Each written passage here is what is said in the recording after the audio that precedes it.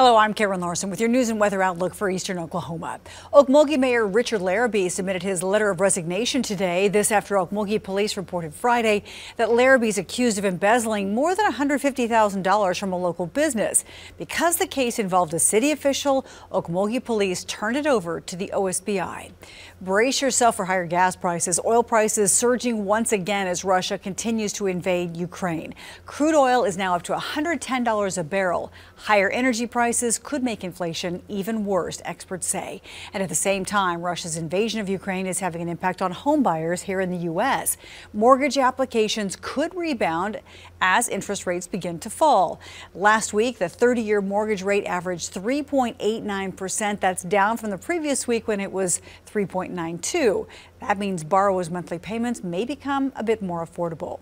The Tulsa Botanic Garden broke ground today on two new gardens, the Bumgarner Lotus Pool and the Stanford Family Liberty Garden. When they're finished, the adjoining gardens will add more than an acre of horticultural displays and water features. The combined cost of the projects is worth more than $6 million. We felt like now was a good time to do it and keep building on the excitement that we've had here at the garden in terms of having guests coming out and just improving our attraction. Lamson says the Liberty Garden is expected to be finished later this year. The Bumgarner Lotus Pool should be open by the middle of next year.